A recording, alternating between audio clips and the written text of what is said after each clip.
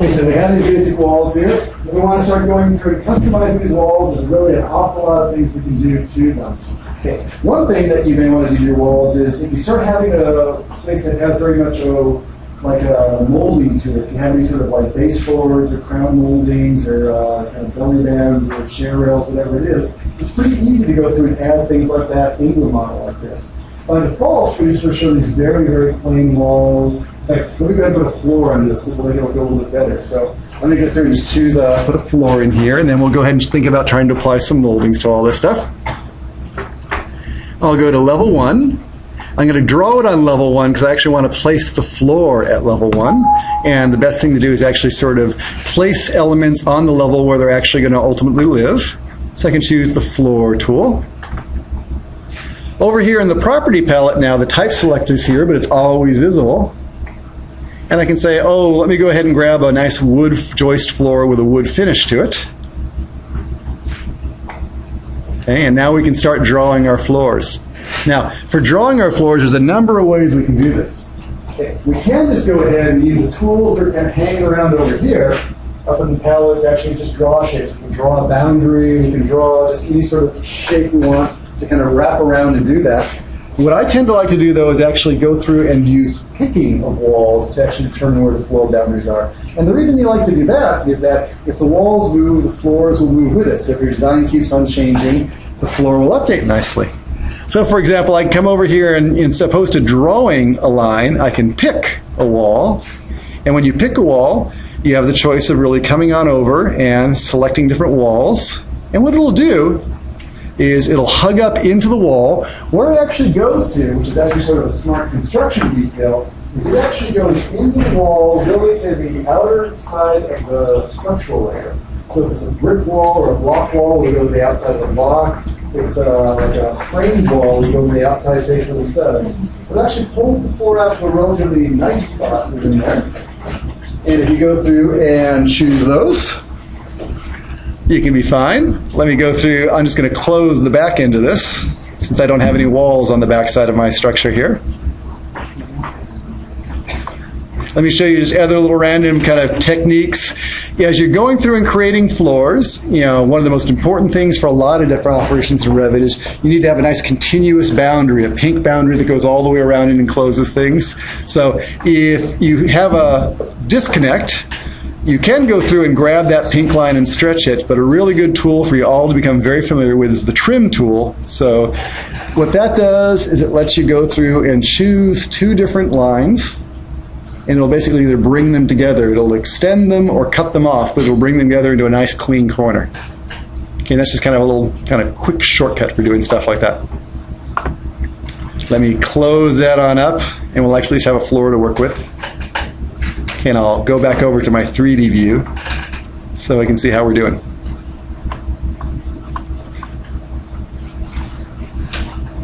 Looking pretty good. Okay. What I'm going to do now is actually just add a little more detail into my walls. Because my walls are kind of okay. They have this kind of chipboard kind of color to them right now. It's kind of really dull gray right now. If I want to sort of brighten that up, I could go ahead and change the material properties, give that a lighter appearance so they just don't look kind of quite so flat. Doing that's pretty easy. If you want to open up that wall, you can choose it and edit it, and you can actually sort of see what it's made of. And if I go scrolling on down through the list, you'll actually see it's made of some material that says gypsum wallboard on the inside. And we can either open that up here, or let me show you another way to get to where gypsum wallboard is. We can go into the Manage tab, and you'll find there's a whole materials dialog, which is really, this is where you guys probably spend a lot of time, just defining different types of materials and thinking about what their shaded appearance is like, what the coloring is like, and ultimately what the rendering appearance is like. So let's go ahead. I'm going to find that gypsum wallboard. And you'll see it kind of has this kind of default, kind of dark gray kind of color to it right now. If I'd like to go ahead and in my model shade it to a different color or even render it to a different color, what I need to do is just sort of start changing its properties a little bit. And I can do that a couple different ways. I can just go ahead and choose a new color right here, and that'll be used for the shading. But an even better way, if you know you're going to render it ultimately, is to go to the Appearance tab and choose a rendering appearance for it, and then let it use the shading of the rendered appearance, kind of the primary color of what it's pulling out of the photograph, okay? And use that for the shading. And that way you always sort of have a correspondence between how it's going to look when it's rendered and how it looks when it's just shaded. You sort of get a little feedback for that stuff. So if you want to do that, what I'll do is I'll just switch over to the Appearance tab. I can go down and let me go ahead and just choose a nice paint finish. And you can see there's a lot of predefined paint colors.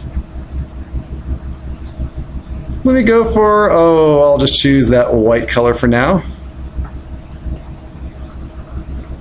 But if we want to go through and create our own color in terms of what's going on, we can go ahead and start adjusting that. If we want to do things like, for example, for the paint,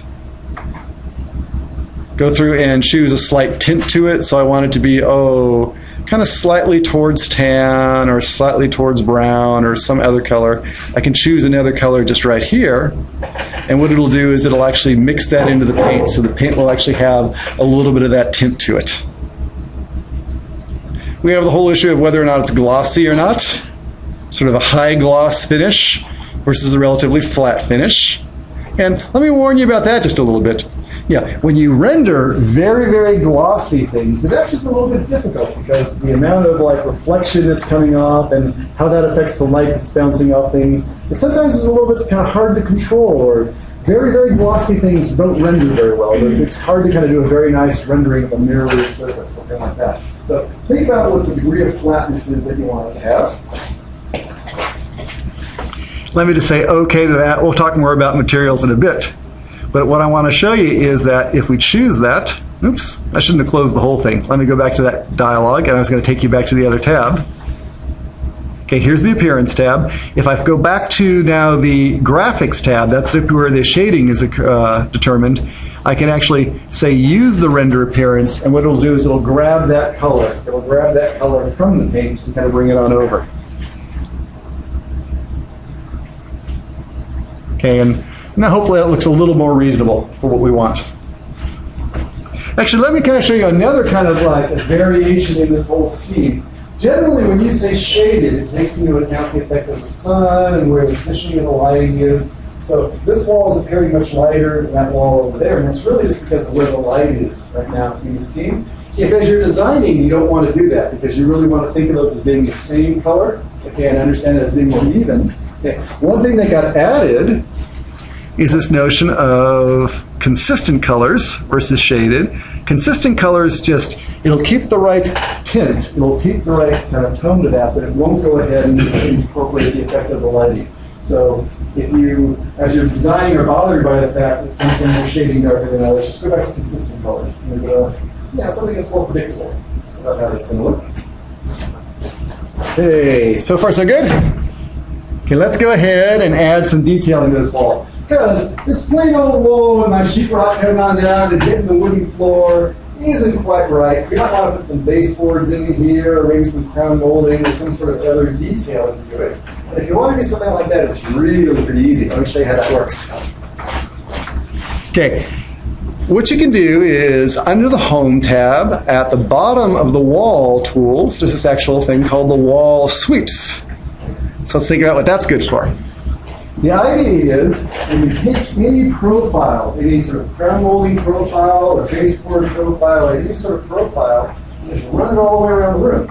And it's actually very smart about what it does, because when you run that around the room, it'll respond to things like doors being cut out and windows being cut out. It'll actually sort of leave gaps where those things are so that you don't have all those things intersecting. So using these sweeps is really a good way to do any sorts of applied moldings like that. So let's kind of show you how that works.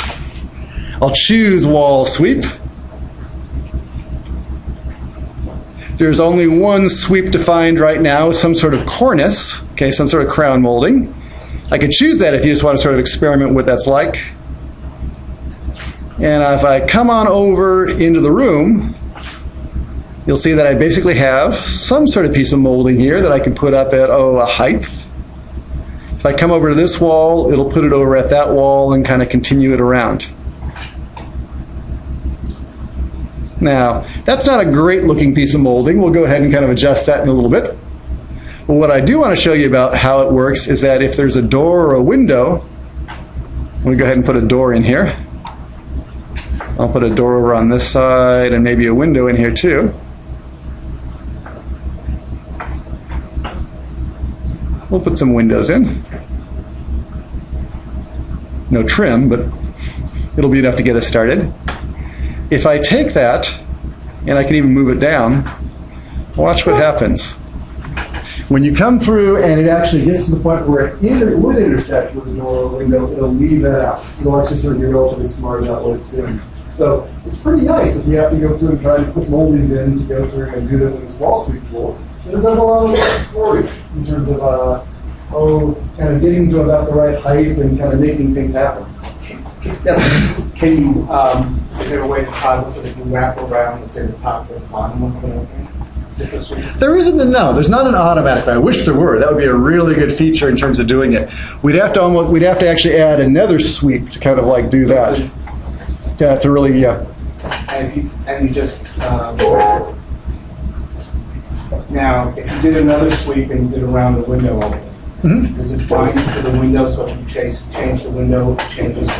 Sure, we can. Let's show you how that would work. That's actually kind of a really good question. It's kind of this whole idea of let's put something around one of those windows. On a project with some rather interesting windows. Right? Sure.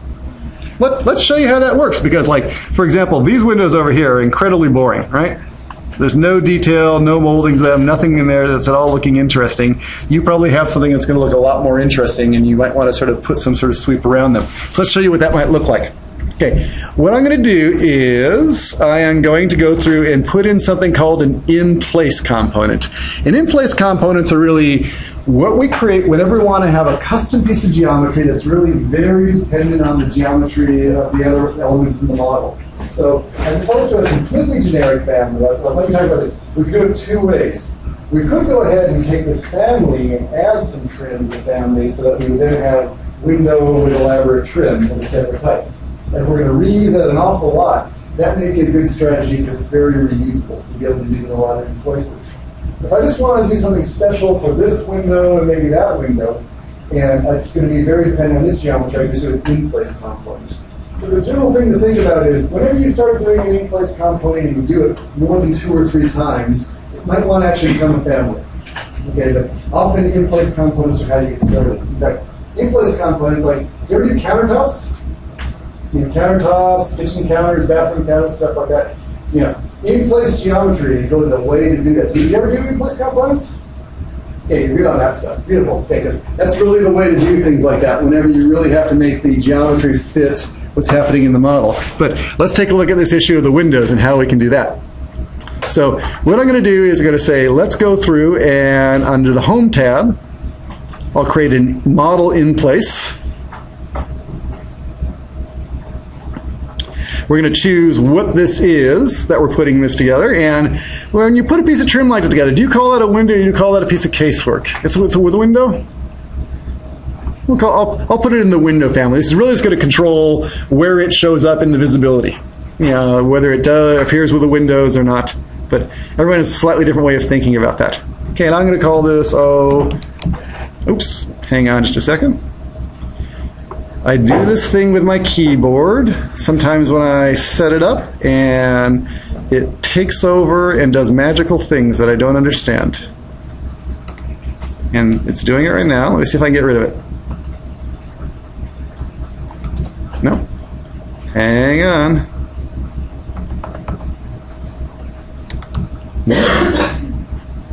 I hate it when it does this, but I've never figured out, it's one of these magical things, I've never figured out the pattern well enough to be able to stop it. Damn.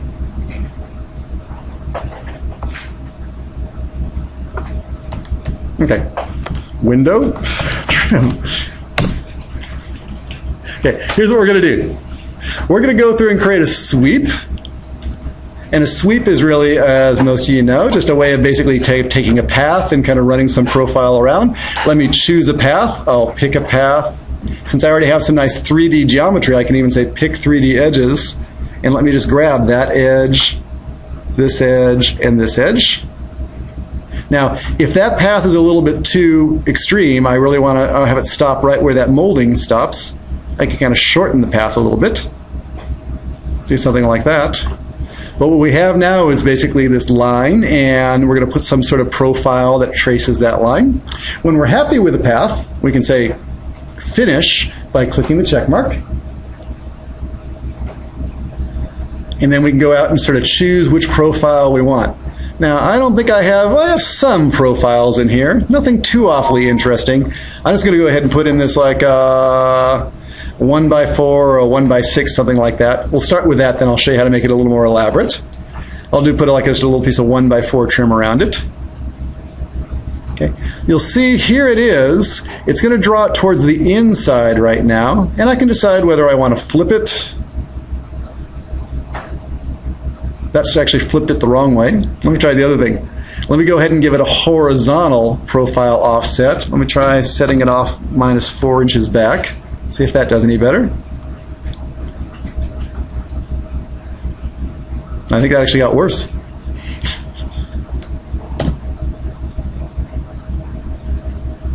Let me try this.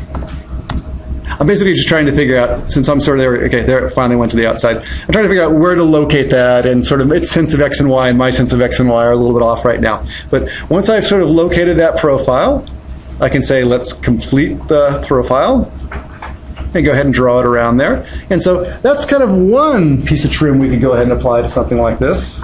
Now the good thing is, and let's see if that actually works, this should actually work.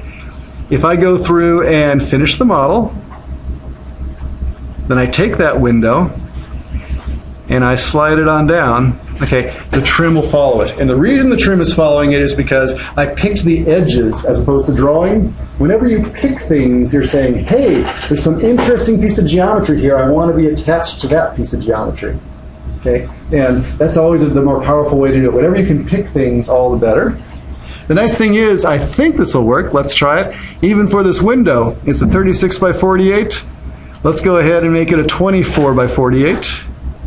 Okay, it's still going to resize. So if I made it wider, shorter, whatever it is, let's see what'll happen. That'll be sort of an interesting thing in terms of what's going to go on. Because you are good at breaking. Let's try it. If I move it up, okay, it moved it up. It wasn't smart enough to extend the sketch on down.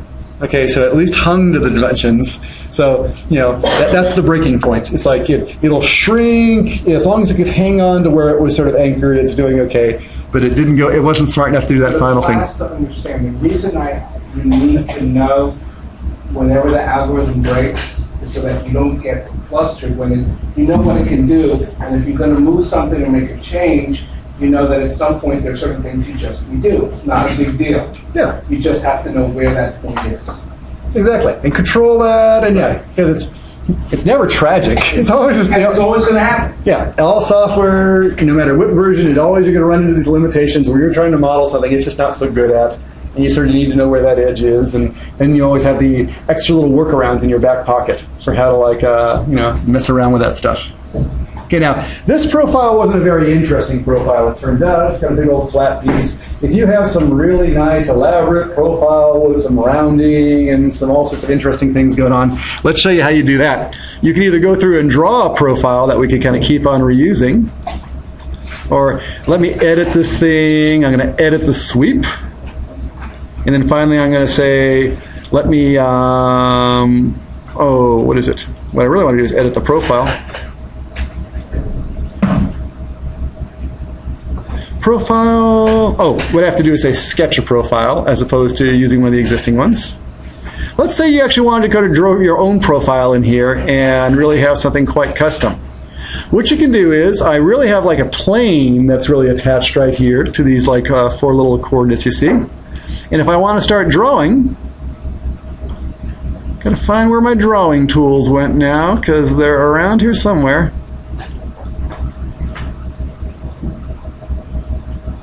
There's my drawing tools. I think, no, I'm not doing the right thing. Modify sweep, I'm looking, and what happens is my place lines, there it is. Okay, it's over there. Let's try this. No, it's not, hang on. I'm messing up right now, so let me pop back out of there. Let us try that again. I'm gonna edit the sweep. I'm gonna say that we're gonna select a profile, and we're gonna sketch a profile. And then what happens is my screen gets a little strange in terms of being able to see things. So I don't see the drawing tools, which is what I'm looking for right now. So edit the profile. There we go. Jeez Louise. Okay. That was a long way to get there. Let me kind of show you what's going on. I think there's actually what I can think of as a bug of the software when I say select the profile and I say by sketch. Okay. If the edit the profile button isn't always there, sometimes you have to like choose that again and then choose it a second time. But in any case, I'm trying to get to these drawing tools. Okay. What do you do with those drawing tools? You start actually drawing out the profile you want. So I want to do something like this that comes on out and then has some little bit of rounding to it. Then I'll go through and kind of make it straight again. Maybe bring that back at a slight taper, whatever it is. I'm going to have some sort of profile that I'm going to draw on there. And when I finish that up and finish the profile, and then I'll finish the sweep, okay, I'll get this very elaborate kind of crown molding, or this molding all around the windows. So you can really make this sort of as elaborate or as plain as you want to. It's really what you need. And sometimes you'll have to do this as several pieces, but I do a lot of old historic renovations. What I'll have to do is I'll have one whole thing which is kind of the down profile, a whole other thing which is the head profile. Sometimes you have to make the head profile, then the crown molding around the head. Often you build these things up in a lot of different little pieces. But this is kind of this issue of you're going to do this an awful lot, as opposed to doing it on a one-off window-by-window basis. It may be better to actually go into the window itself and put it over there.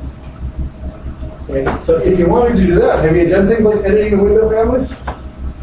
Okay, so some people are nodding their heads. Is that okay? Let me show you real quickly. If you wanted to do this instead, just right in the window, what you could do is as follows, because you decided, hey, you need a window that actually has this molding. I'm going to do this all over, and I want it to stretch very smartly throughout the place.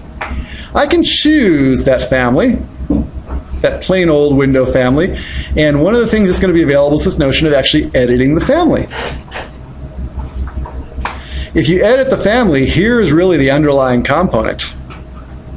Okay, this is it. We can go ahead and take a look at it in terms of the placement side or the back side. It looks like I'm looking at the back side now. That's the front side of it right now. If I wanted to go through and add that sweep right into the family, I'd actually do an incredibly similar thing. I'd take the sweep tool, I'd pick the path, I will say I'm done picking the path, and now let me go through and sketch a profile. Maybe I'm going to have it kind of come on over, come out, whatever it is. I'm going to put some weird looking piece of trim on this thing. Finish that up.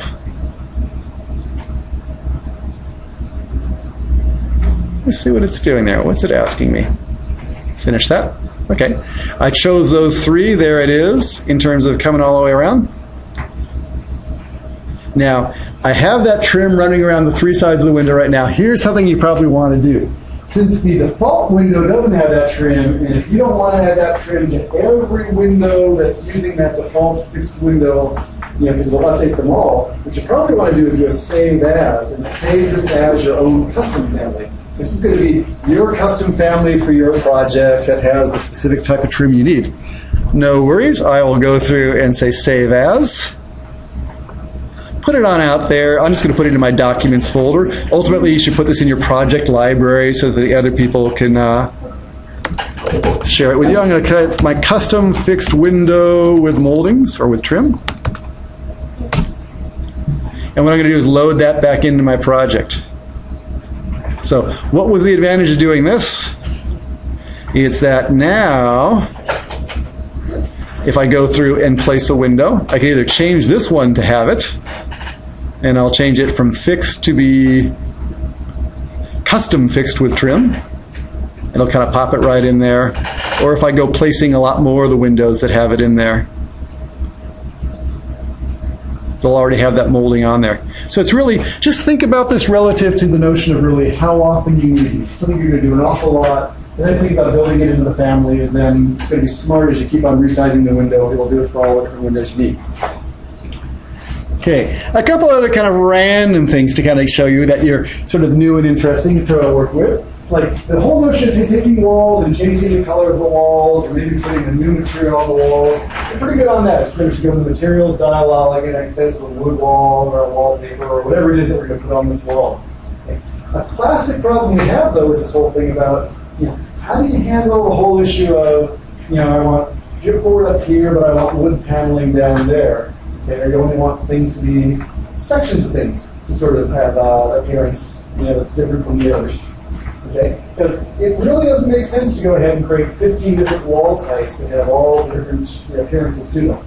Okay, so there's actually kind of a groovy new tool available that came out in 2012 that actually helps you with that a little bit. It's something called parts. So I'm going to show you what it is because it may come in handy for you in terms of doing stuff like this. Yeah, we've done this in a lot of different ways before. Do you guys ever do split surface? Okay, so that's kind of, okay, let's show you different ways of doing this. I got a wall here. My wall is looking pretty good in terms of what's going on. I decided that I want to go through and make, this lower portion of the wall over here something different. I want some sort of special wainscoting in there. So what I can do, I can have a lot of different choices. One is I can choose the wall.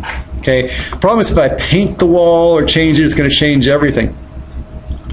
There's this tool over here called splitting the face. And what splitting the face does, and it's kind of a good way to get started, is it'll let you go ahead and choose that wall, and kind of like editing a wall profile, it'll show you the boundary of the wall. It's all showing up a big old orange line here.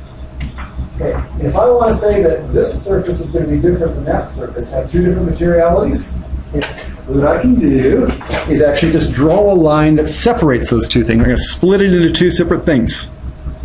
So I can come over here, I'll run right over to there, and when I close it, what will happen now is actually this will be a little bit different than that in terms of the materials. So if you now want to go through and paint, for example,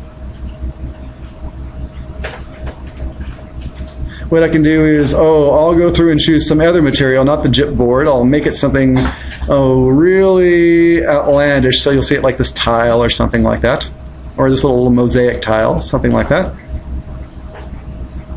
What we'll do now is, when I choose, as opposed to choosing the entire wall, I can just choose that little piece that I split off. Okay, and now it's the only part of it that got changed as opposed to the entire things. So you can split off little parts and do what you want to that way. So that's, file that away in your list of tricks, because that's actually kind of a really easy way to kind of change just pieces of it.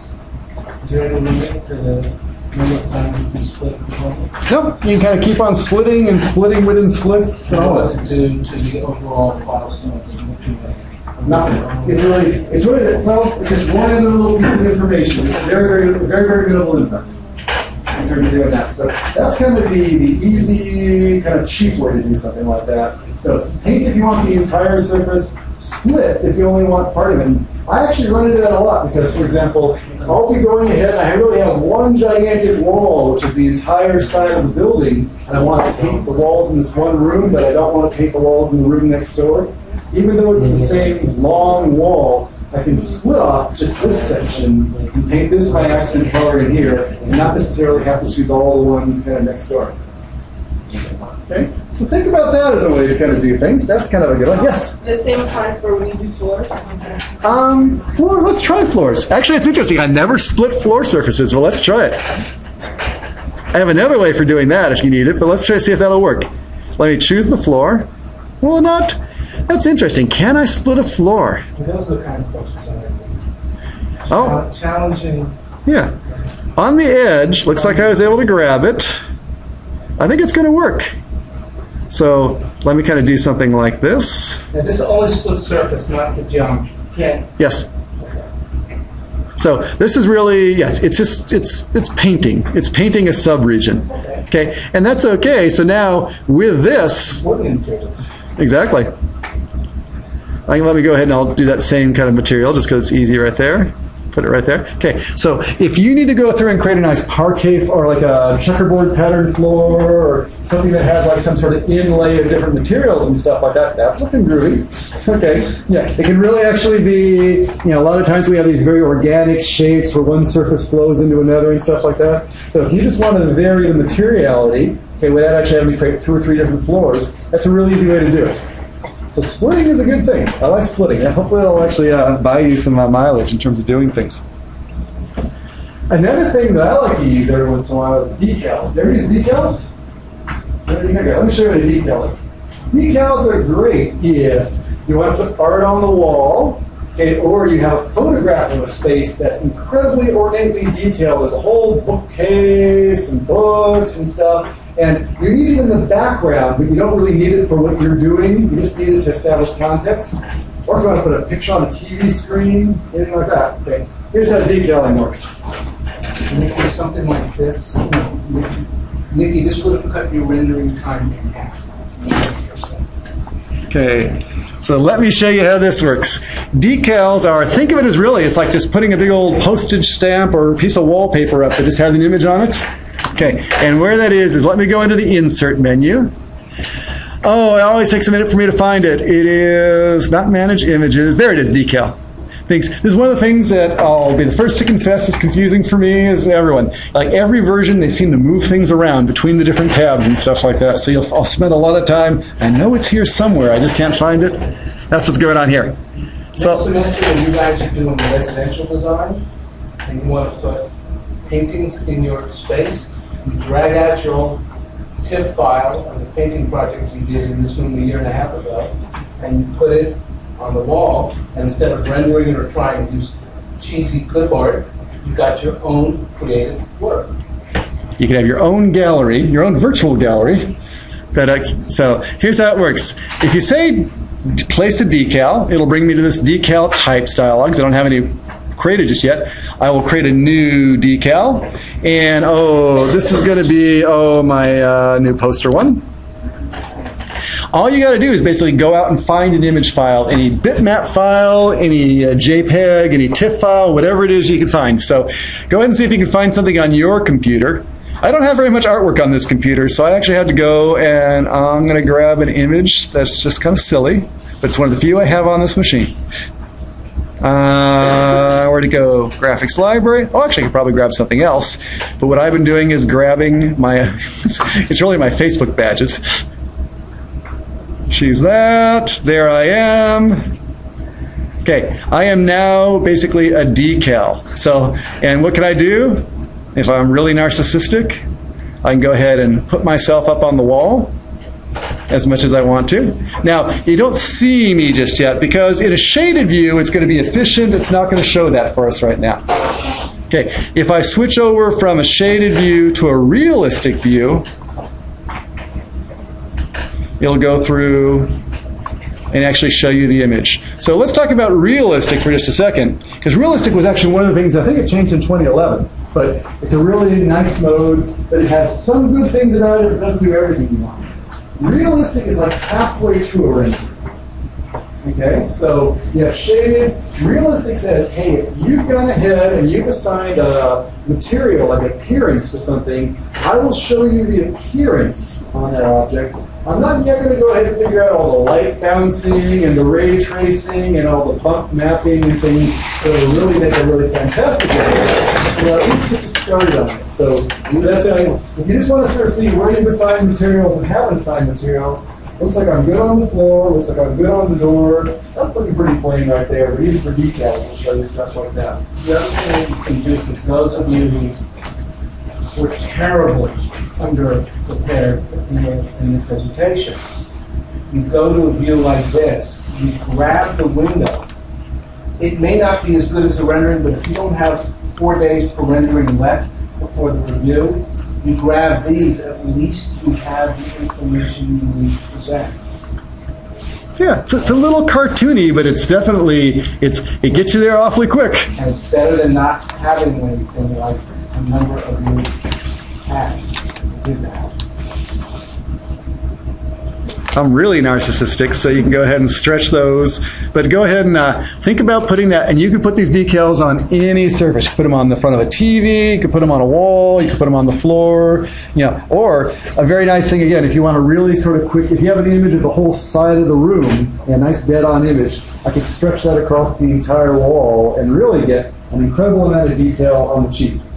What does, when you render, you've got the decal on, what, does it take on the reflectivity of the wall, or does it design separately, or is it matte finish? That's actually a very, I don't know the answer to that one, Alexander. I'm guessing that it doesn't have a whole lot of like reflectivity, it doesn't have a whole lot of lighting. I imagine it's going to be relatively flat, but I don't know. That's a very good one, because I don't know of a good way to control that anywhere in the interface. Yeah? If you put a decal on the TV, if you wanted to have the TV, if everyone's turned on, if you wanted to have some sort of luminance to it, could you still do that? Let's kind of think about it. That's kind of interesting, because it's almost this issue. I think I would do it this way. I would take the decal and I would actually, take it into the photo editor and actually drop out the alpha channel. I would basically give it a little bit of transparency. Okay, so that you still have the primary color, but you're letting some color bleed through. And I'd still have the material for the glass surface that has the glare or has the luminance behind it. And I think that would give you that effect. But I haven't actually tried that. Isn't there something in the decal properties where you can set it to like, if it's glowing or if it's like underlit or something? Let's check it out. I'm just seeing random stuff there. That's in terms of the type properties. Let's see what else is going on here. Subcategory, lock proportions. I don't see much in terms of controlling that. So that may be in one of the other rendering programs in terms of being able to do that. Pretty sure there was something, because I used the decal last semester, and there was something to set like the texture for it, and one of the things was also that it's like, it looks like it's backlit or something like that. Really? Like it has like, yeah. That is a very cool thing if you can. I just don't know how to do that right off. And I'll look, because that would actually be fantastic. Or if you want to go dig in and like let us, that'd be really good to know, because it's yeah. I always use these again.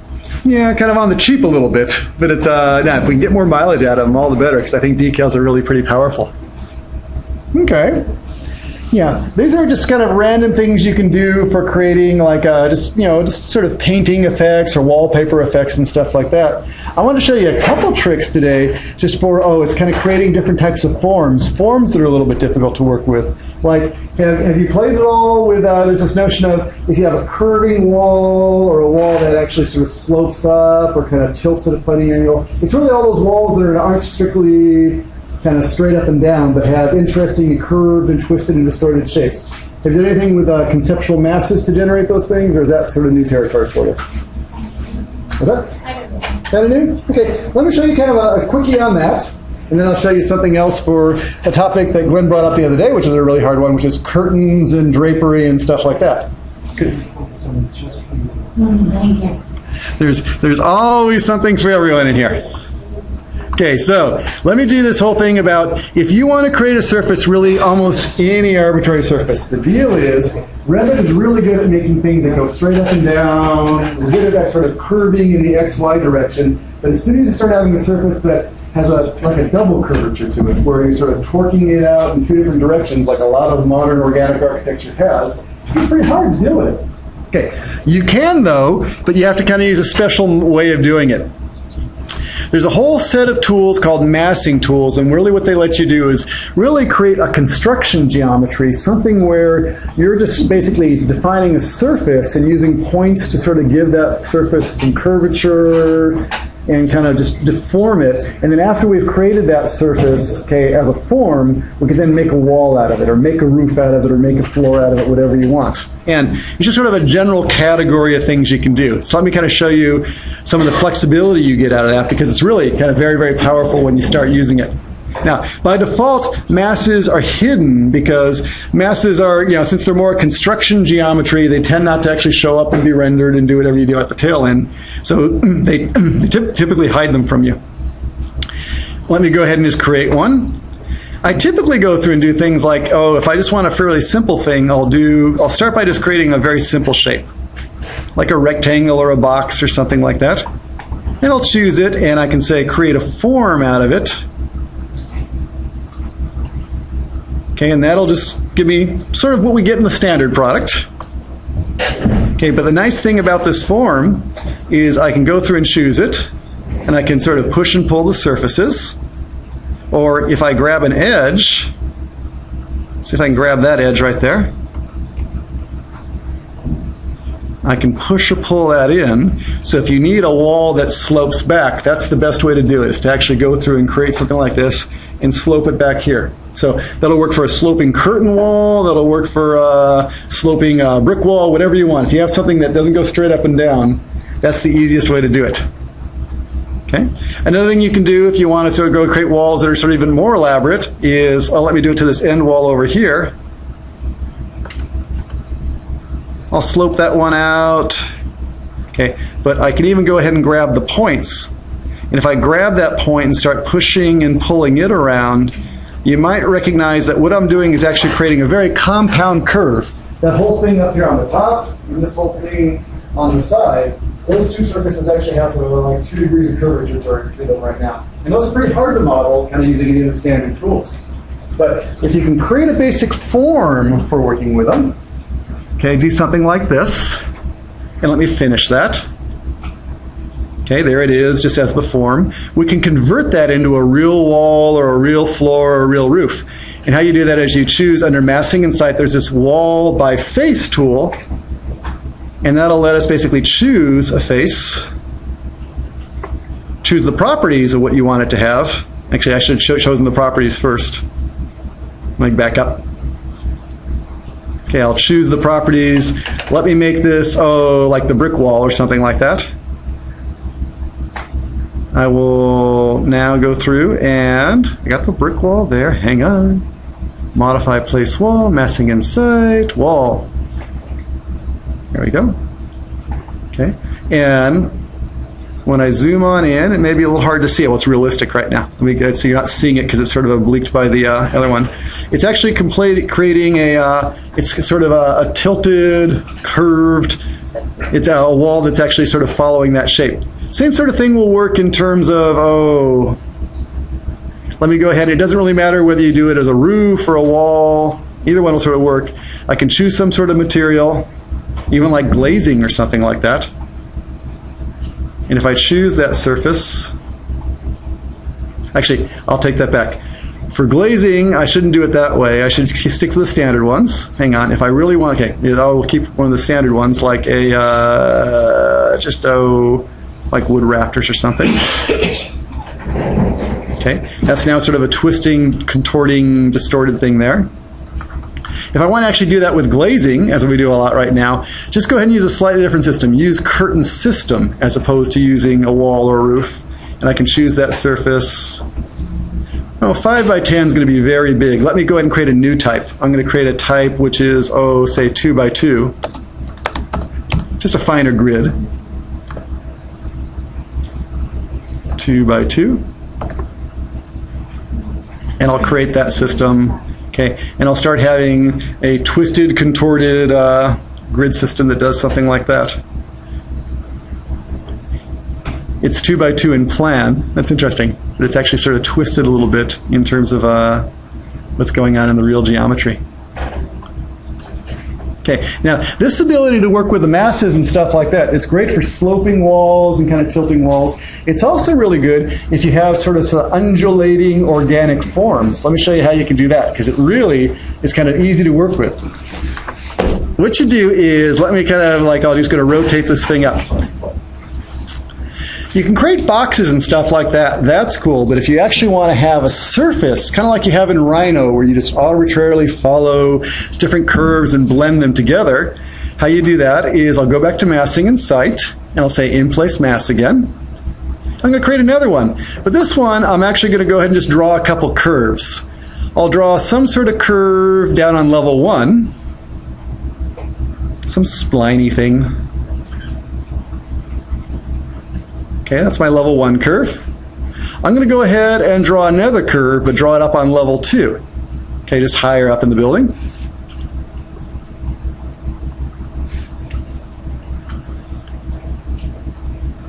Okay, sort of arbitrary, but this will get the point across. I got those 2 different curves. If I'd like to make a surface out of those 2 curves, I can grab one. I'm going to control click to grab the other one. And I'll just say, let's go ahead and make a form out of those things.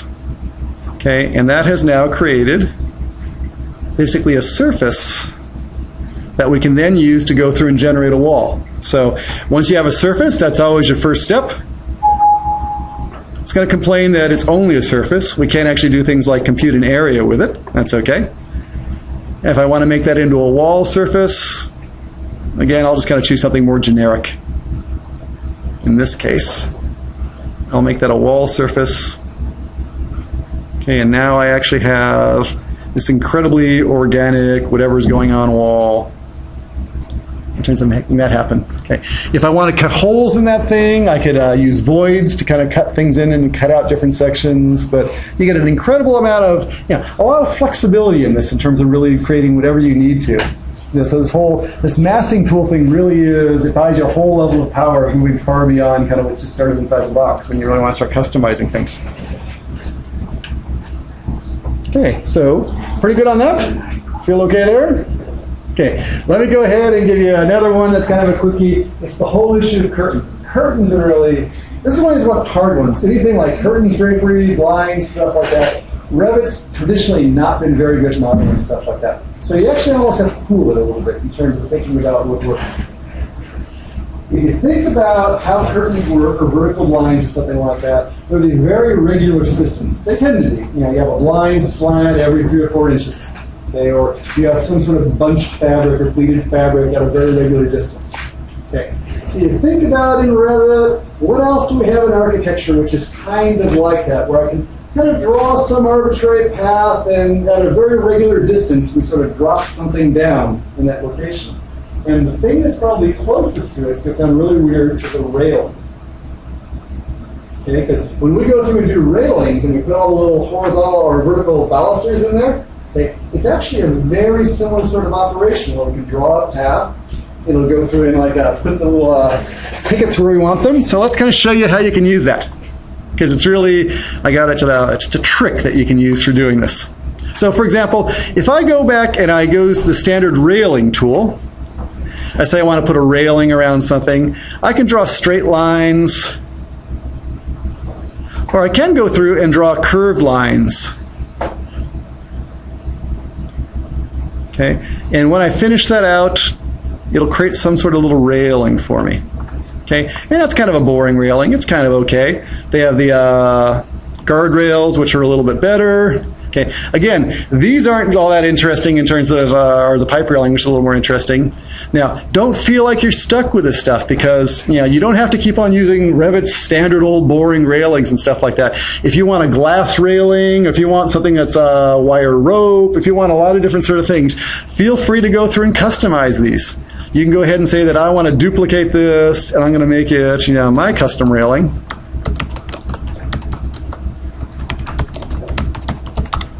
And change it. So here's the structure of the rail pieces. Okay, we also have the structure of the baluster pieces. If you want to take out pieces, you can. These are all set up to sort of meet code requirements. But if you want to sort of take out some of these, you can. A very common one I do when people want to do glass rails is I'll actually make something, I'll call it a rail, but it'll actually be a sweep, which is a piece of glass that's like 2.5 feet tall by a 1/2 inch thick. And sort of sweep it around the rail. It's one of the easiest ways to go ahead and get a glass rail. But you can play with this and really get a lot of customization out of it. So if I do that and I change this to my custom railing, and I'll change that, so instead it's going to be a rectangular handrail at the top, whatever it is, I'll say OK. And you'll see the railing will change. So we can really just make that really be whatever we want it to be. So that part's pretty good in terms of getting started. So let's go ahead and push that a little bit further. If you actually want to start thinking about using that for curtains or drapery, okay, I actually set up a custom baluster type, which is like a little vertical slat or a bunched piece of fabric to do that. Let me show you what it actually looks like when you use it, because it works out pretty well. Let me open this up. I'm going to open up another thing out here. Oh, where did it go? It's hanging around in my Dropbox. And let me go to, I should do a much better job of locating these things before we get started. It's Autodesk Education, Team Sharing, Schools, NJIT, Interior Design, Window Coverings. Okay, I'm a little too organized. Well, at times. But let's show you how it works. Here's basically the deal. If I want to create something that's like a curtain or something like that, I can go through and choose railing. But depending upon how I set this up, I can kind of stick with my standard handrails and stuff like that, or I could actually go ahead and set up some different railing types that use different, what we'll call balusters, but they're really just vertical pickets, things like that. So for example, if I want to have a vertical blind where everything's open, I can go ahead and trace a path, and really be any path I want, even a curved path.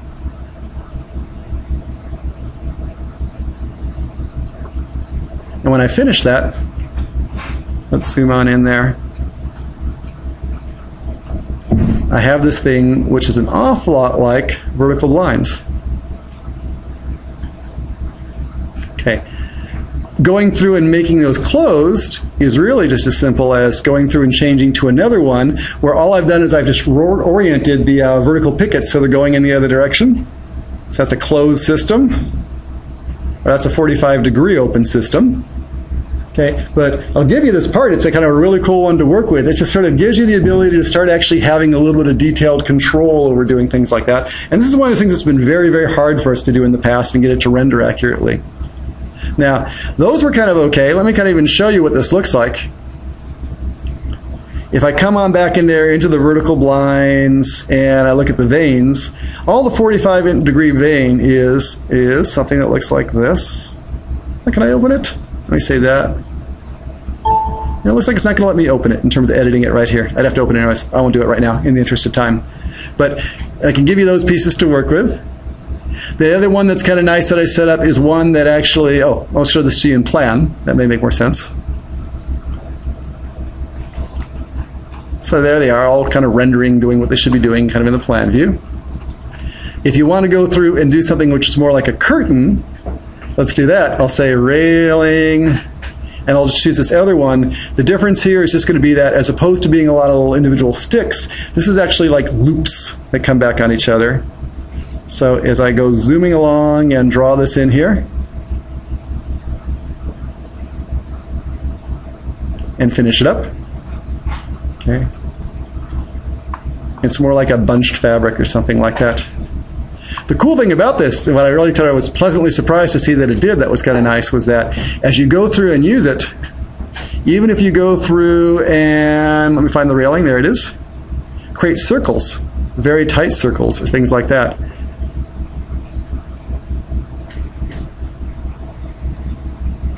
Yeah, it still does a good job of joining them all up. So the nice thing is now, we can go ahead and take something like this. Let me flip back out to 3D. There are those things that are kind of hanging around right there. My vertical blinds, and I also have my little curtain there. My curtain, I'm not sure if you can tell, is kind of a sheer pattern. I actually applied some sort of lace pattern that I found in the library to it, which only to test it in terms of it would be a very hard thing to render if it was a lace pattern or something like that. But this is it in sort of realistic view. So this is the rendering on the cheap. But if I now go ahead and try to render this, actually I won't render the whole thing, it'll take a while. Actually no, let's get to rendering, I'll show you some tricks. That'll actually be a good thing. Let's say we wanted to actually go through and render this, because that's really the next sort of step you may want to get to in terms of tips we want to share with you. Okay, let's talk about rendering and some things you can do right within Revit that may help you out a little bit in terms of working with the stuff. One is, okay, just turning on realistic as opposed to shaded. That'll get you sort of rendering on the cheap. No time involved, get you at least a sense of the materiality. Okay, right down to, it's a little goofy, but you can sort of see my lace fabric. Okay, don't fault me for my design. I just pull things out of the library. I'm not a real big lace fan. Once we want to go through and do things like rendering, I can open the rendering dialog. Let's think about some of the things that happen here that'll really help you out. Probably one of the most critical things up here is just some of these things right up at the top. And I'm going to always advocate that you start really, really rough and work your way in. And you probably know this because every time you get more and more finely detailed, it takes a lot more time to render. So if I want to start things out, a really good thing to go out with is start by just sort of rendering a region as opposed to the entire thing. If you know that you really are only interested in sort of the effect of that material you change in a very small section of the image, go ahead and only render that small section of the image. You don't need to re-render and wait the 30 minutes for all the rest of the things to render and be computed that aren't included into whatever the decision is you're trying to make right now. So only render that little piece of it. if you want it. Go ahead and say render. It'll go through and do its computations. And hopefully be pretty quick about what it's doing. I shouldn't do this lace. This lace in particular is especially bad because it's actually, there's a lot of transparency in terms of what's going on. But I think in terms of what you're doing with your rendering, you're realizing that things that are sort of like pseudo-transparent and things that are highly reflective, that involve an awful lot of light bouncing around and kind of trying to think about how the appearance is filtered and changed by the light and kind of the gauziness, really slow down rendering quite a bit. So only render the part you need. That's the part I would start out with in terms of what's going on.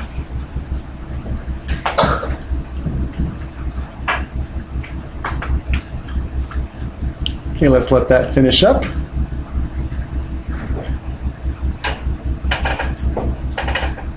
The rendering engine in Revit has changed quite a bit through the years. It used to be AccuRender, then it was something else for a while, and now I believe it's Mental Ray, or at least a subset of Mental Ray that's in here. My understanding it's a subset of Mental Ray. So, and it has a lot of the features, but not everything, or at least let's tell you how you get to sort of more of the features. There's this whole notion, there's a draft rendering. The thing that will distinguish draft renderings is you only go through do one pass, and especially its edges and things. It's kind of very granular, it's very pixelated, things like that. As you want to go through and get to higher levels of resolution, as you go sort of pulling down through here, from low to medium to high, lots of different settings kind of keep on changing. If you want to see what those settings are and have access to them, you can do this. Go on down there and you could choose any sort of rough group of settings, or leave it at draft if you want, but then say that you want to edit them. Okay. And you can actually see for each of the different levels what's happening. Now, it won't let you change medium, low, draft. Those are sort of preset. If you want to have my custom settings, I can copy them to them, and I have something that's custom for this specific view where you can really start to control the amount of anti-aliasing, the number of reflections, the number of refractions. One that I find is sort of especially important when I go through and do any sort of interior rendering is the whole notion of the indirect illumination bounces. Okay, so if you have light coming in either from artificial sources or coming in from an outside source, if that's very, very low, the light only bounces from the window like down onto the floor as one bounce, and maybe up onto the wall as the second bounce. But if you really want it to resolve nicely and kind of do all the bouncing and really kind of filter out to the actual soft effect that we're going to get in the real room, turning that up is probably the single most effective thing you can do to controlling the light. And the nice thing is, you can turn that up even in the low quality renderings just to sort of start controlling the lighting without having to take the hit of having to go through and have a high quality rendering where it's anti-aliasing everything to the nth degree and taking hours to do. So that's one that I highly recommend turning on. There's one down here. Maybe you have experience with this, Glenn. Like daylight portals. Do you ever use that? I don't know that they have. Oh, no worries. It's one of the things I actually stay away from. Because the idea is we're supposed to, it used to be really important. You had to say, this was a glass surface that daylight could actually come through, and you'd have to choose the curtain. The only time I've seen that used was 2 years ago when John was here, and he was talking about, we were trying to transfer the data to Ecotech, and we had to use that. Oh, to actually get it to like, interesting. Okay. Like, this is one I actually stay away from, because as soon as you turn that on, it's supposed to be all about daylighting coming through the windows, but all of a sudden, everything takes 10 times as long to do. So I'm not sure what it's doing, but whatever it's doing, it's a big hit. So what I'll tend to advise people to do is, as opposed to going through and doing, something like, as opposed to turning that on, just turn up the number of light bounces, and you tend to be a whole lot better off in terms of doing that. Is the default of those on or off? It's defaulting to off. It defaults to off. Yes. So that if they don't edit it, they're not. They won't hit that. Okay. You're sort of tempted to go down that path, but then that's when you go out to dinner and come back, because you're not going to it's going to be it'll be a long time coming. Well, the way this last project went was go out for spring break. Oh, that's a whole nother issue. Okay, I'll take that. I believe that's true. Okay, another thing that I'm going to talk about, especially on your interior renderings, that I won't show you now, but it's a really good thing to kind of know about, because just in the interest of time, adjusting exposure. Let's talk about that. especially on your interior renderings. Know about this and use this. Here's the deal. You go ahead, you do these exterior renderings, everything is cool because the sun is so bright. It pretty much takes care of your lighting condition. The sun doesn't, we calibrate for the sun. Exterior renderings are really hard to get wrong. They tend to look pretty good. Interior renderings are really hard because the amount of brightness coming through that window relative to the amount of light in here, it's hard to kind of get it balanced right. And you've all had the experience. You go to some fantastic site, you put your friend right in front of the big monumental view, you take the picture, it's bright in the background, and you can't see their faces.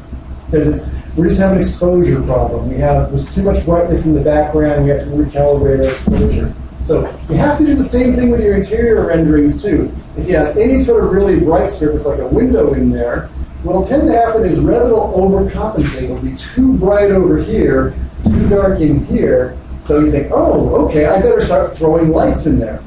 So you throw a light over here, you put a torchiere over there, you put a downlight over here, and you start flooding the space with light. But it slows things down, and it still doesn't make that big a difference.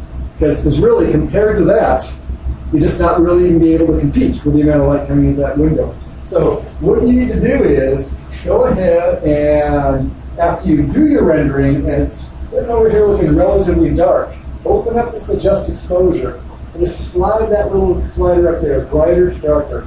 And don't kind of slide it over, kind of tap it over a little at a time and kind of see what happens.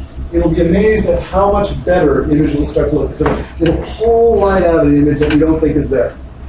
Okay, so as opposed to adding a bunch of lights, and every time you add more and more lights, it increases the complexity of the computations and slows things down. Okay, go ahead and use that slider when you can, because it'll really, you'll be amazed at what it does. That kind of picks things up. So that goes for people like Laura and Nikki.